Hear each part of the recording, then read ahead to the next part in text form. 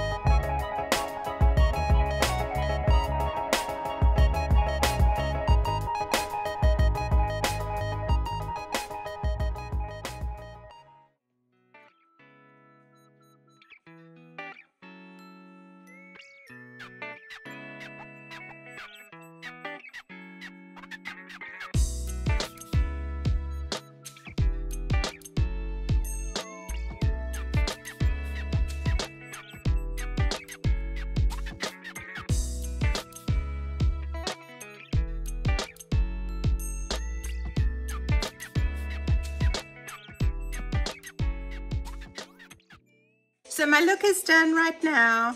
I hope you liked the look. I thought that it looked very natural, very creamy. Loved the way they felt. Like I say, this is only $9 from Walmart, so really worth a try if you're interested in the butter collection, especially if you dry skin. So thanks so much for watching. As always, if you have any questions, leave below, and we'll see you next time. Bye.